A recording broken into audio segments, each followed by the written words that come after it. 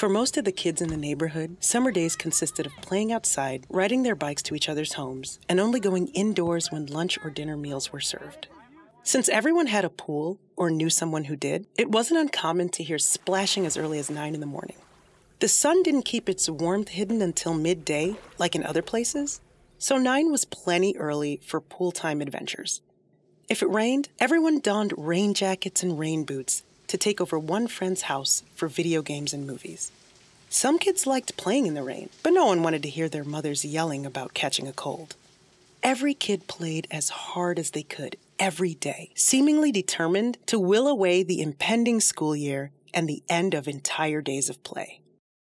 Every kid except Celine. Celine curled up in her window seat with a blanket, a snack, and a stack of books within arm's reach. Her adventures consisted of romping through forests, sky castles, and fairy tale lands. She devoured books, sometimes becoming so engrossed in them that her parents had to remind her to eat, to shower, to go to bed. They tried in past summers to get her to go outside. After the 4th or 5th time of her coming home in tears and telling stories of kids laughing at her weirdness, they relented and allowed her to curl up in her room. Instead of pool toys and bicycle decorations, skateboards and scooters, they kept Celine fully stocked with books. What should I read next? Shakespeare? James S.A. Corey? Zora Neale Hurston. She had read every book in her house, including encyclopedias and her father's college textbooks. She read the backs of cereal boxes and shampoo bottles. She even read stereo instructions. After catching her squinting at the words on television, on the rare occasion they could entice her to watch a movie, her parents took her to get her eyes checked. She was in 5th grade then. By the 7th grade, her eyesight had deteriorated significantly. Her doctor gave her mother the sad news that Celine was going blind. It was not her fault. It was a genetic condition, and Celine would have to give up her love of books. Naturally, at first, she was devastated. Books were her entire world. The idea of being without them left her feeling hopeless. After a brief period of grief, Celine remembered reading about Braille. Every weekend on Saturday mornings, her parents would take her to the library. It was there, in Celine's second favorite place other than her bedroom window seat, that Celine learned to read with her hands. Throughout the week, Lekha, the librarian, would set aside stacks of books for Celine. The first stack consisted of books Celine had already read. She wanted to give her familiar stories as she began to learn. Celine's voracious appetite for reading forced Lekha to order more and more books in Braille. Every Saturday morning, Celine would return a stack of books and pick up another. The books became increasingly larger and more detailed. By the time she was a senior in high school, Celine could read through books in Braille faster than she could read them when she had her vision. To people who didn't know her, it seemed that Celine was very lonely. She preferred her isolation and solitude to large crowds. She had a few friends in her classes. These were people around whom Celine didn't feel anxious most of the time. She could talk a bit about the latest stories she read or theories she'd studied. Her friends would listen whenever they could, but Celine knew they didn't have the same passion for reading that she had. She tapered her excitement slightly when she spoke to them, hearing the feigned interest in their voices. There was only one person in her friend group who seemed to be interested in whatever she had to say. That was Samar. Celine loved using her sense of smell to identify the people closest to her. My friend Denise smells like apple-scented body spray, her favorite scent. My friend Aaliyah smells like sugar cookies. Her mother's a baker, and Aaliyah helps out at the bakery every day before and after school. Marcus, he's Aaliyah's brother, and he always smells like too much cologne and occasionally body odor. He's an athlete, and I think he runs everywhere he goes. Samar? Samar smells like books in summertime. It's one of my favorite smells. She'd first met Samar at the library. She'd grabbed her stack of books from Lekha and waited patiently for her father to return the movies he'd borrowed. Samar struck up a conversation with her. They'd talked about brownies and how Samar preferred pecans over walnuts. She wasn't sure how to talk to him at first, but he went out of his way to make her feel comfortable. Her conversational reluctance soon turned into acceptance, which turned into excitement. Every Saturday morning when she went to the library, Samar was there. He laughed at her corny jokes. He listened when she talked way too much about whales or computer programming or the reason flamingos were pink. And he never seemed to tire of her. She felt guilty because Samar always made her feel like she was talking too much. She said that to him once, and he insisted that he didn't mind. She had a big grin on her face for the entire drive home after that. I knew very early in our friendship that I had feelings for Samar, but I would never tell a single soul. I will tuck my feelings for him away in my heart. I'm just so grateful I can share my love of books and reading with him. I'm settling for that. As special as he makes me feel when I visit the library or when we sit around with our friend group, I don't believe anything more than friendship is possible with him. I mean, he's a popular soccer player at our school. Everyone knows and loves him. A relationship with me would just be a hindrance to his life. His friendship means everything to me, and I am terrified of losing it. As their senior year progressed, Celine's parents encouraged her to think about her future. Would she go to university? Did she want to take some time off after school to figure out what she wanted to do? Was there one subject in all that she'd read that she found especially interesting? There certainly was. Celine was obsessed with love. The mountains of stories she'd consumed had one major theme, which was usually some form of love. She read about the love between men and women, between men and men, between women and women, romantic love, motherly love, friendly love, the love of a human and their pet, or a teacher and their pupil. She read about forbidden love, arranged marriages, broken hearts, unrequited love. She even read books on the similarities between generations of love, stories that transcended time and space. I can recognize love in places that I don't think others normally think to look. I hear it in my parents' voices when they speak to each other and to me. I sense it when I'm around people in committed relationships and strong friendships. I can feel it when my friends let me pet their dogs or cats, and I'm rewarded with warm tongues and laps full of purring fur. I think the study of love is the most fascinating thing in the entire universe. She wasn't sure she'd ever admit this to her parents. She didn't think they'd understand that a young woman who devoured encyclopedias was obsessed with the idea of love. She didn't know what she'd do without her parents, and was afraid that something as amorphous as the concept of love would seem silly for her to pursue professionally. Celine wanted to make them proud in whatever she decided to do. She did, however, tell Samar. He told her that he thought the study of love was admirable, even remarking that there was a lot of people who could use reminders of how to love more. They talked about how love is portrayed in movies and on television, and how Celine thought many writers got love completely wrong. It wasn't always grand gestures or sweeping someone off their feet. Sometimes the most loving expressions are the smallest. He agreed. Celine wasn't even sure how she'd explore love as a career. She toyed with the idea of becoming a marriage counselor, helping couples resolve their relationship with listening and patience. Therapy was respectable work, and she knew that her parents would support her desire to achieve a higher educational degree. She hesitated because marriage was only one kind of love, and it already felt limiting. I've contemplated becoming a social worker, helping people in my own community. I've thought about working at a school to support students who were introverted like me. I even thought about becoming a wedding planner. None of these ideas feel right. I asked Samar what his plans are after high school. He listed a few options, all schools that would allow him to continue his soccer career, but he didn't sound committed to any particular university. He reminded me that there is no law saying I have to have my whole life figured out right now. So I decided to stop stressing about it so much and just enjoy graduation. The answer will come to me. I know it will. Football had become Samar's life. It began when he was 7 years old. His father, an avid football player in his younger years, and a raging fan now, enrolled Samar in a football club for young boys. Samar had tried a few positions over his years of playing, but none suited him as well as that of goalie. He was tall, strong, and limber, as a good goalie should be. He loved it. For me, being on the field feels like I can do anything. I love my team, I love my sport, and I love the look on my dad's face when we play well. My parents are my biggest cheerleaders. I love that I can do something that makes them so proud of me, especially my dad.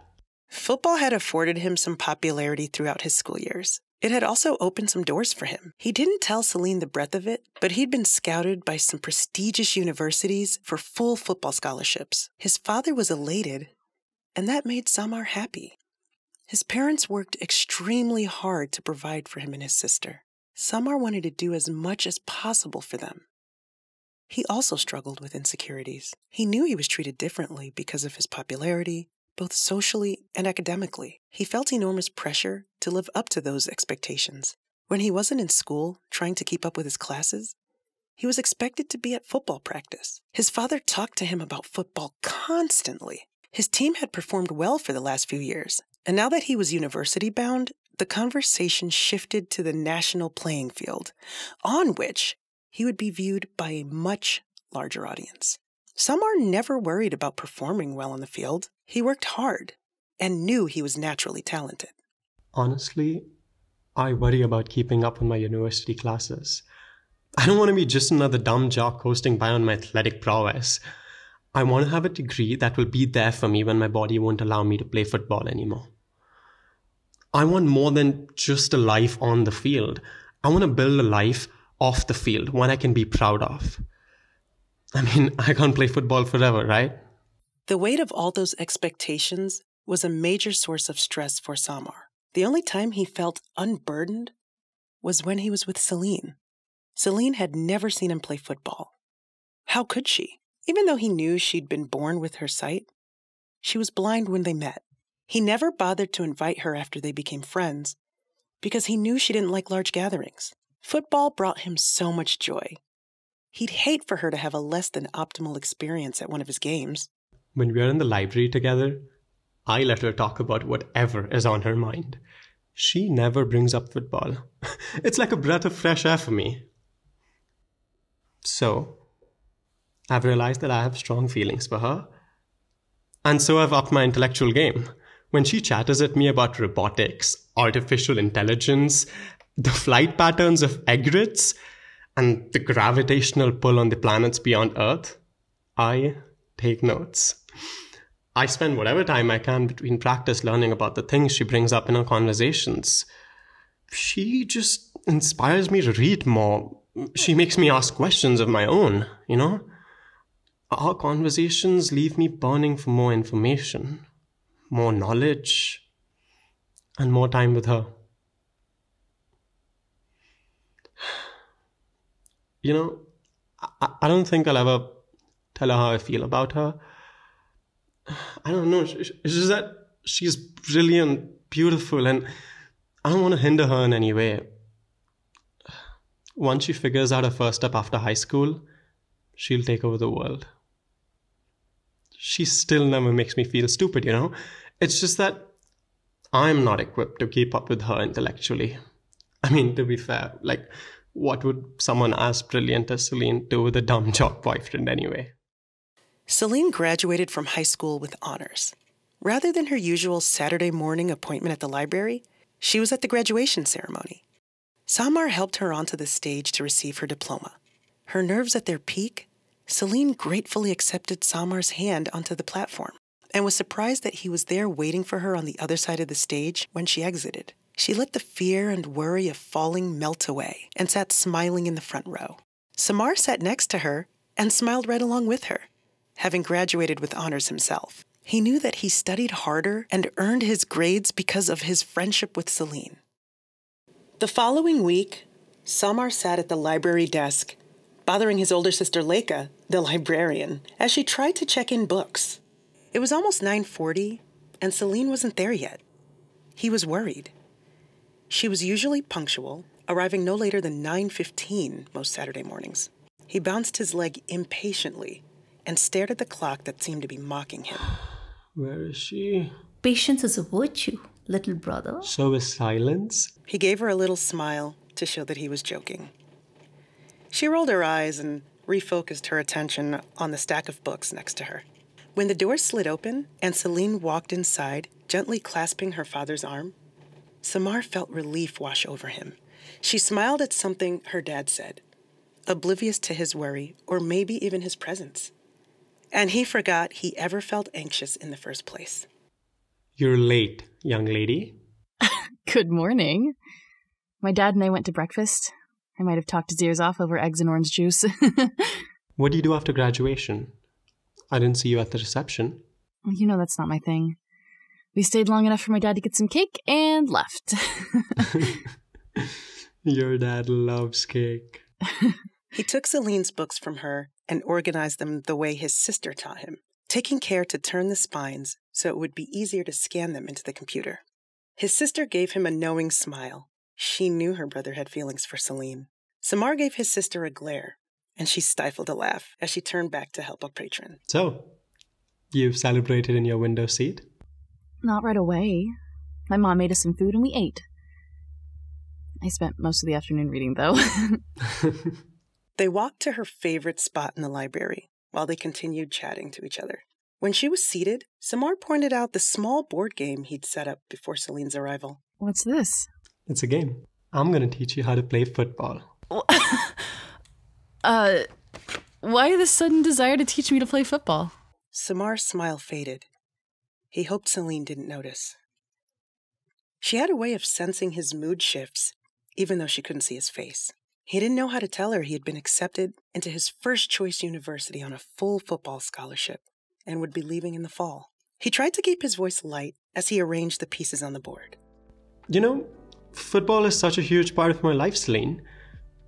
I really wish you could see me play, but I know you don't like big crowds. It is really sweet that you're so considerate of me. Samar, I would literally go anywhere in the world if it would support something you love. Well, this is the next best thing. When I'm done with you here, you'll be the best goalie in the library. Then let's make me the best goalie. Okay. First, I'll teach you all the players. So you're the goalkeeper. So you're number 1. Okay, and there are 11 players, right? That's right. I mean, our team is massive, but there are only 11 in the field at a time. Here are the left and right full backs.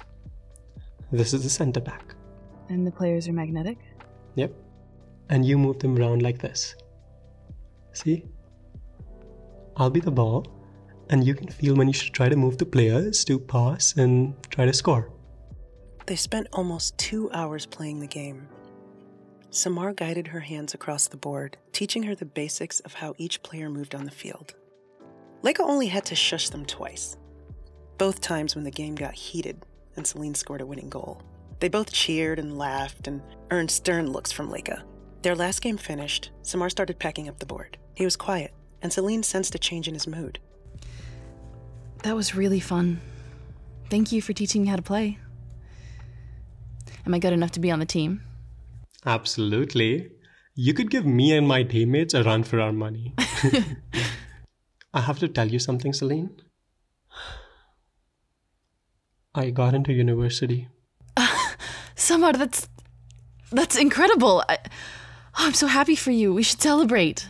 Yeah, thanks. My parents are really happy. And how do you feel? I mean, I'm happy too.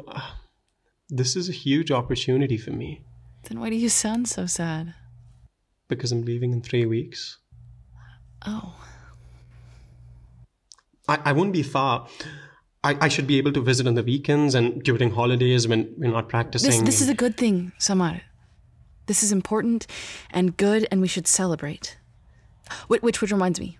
My mom helped me make these yesterday. I know you don't like walnuts, so I used pecans instead. Wow. You made these for me. I did.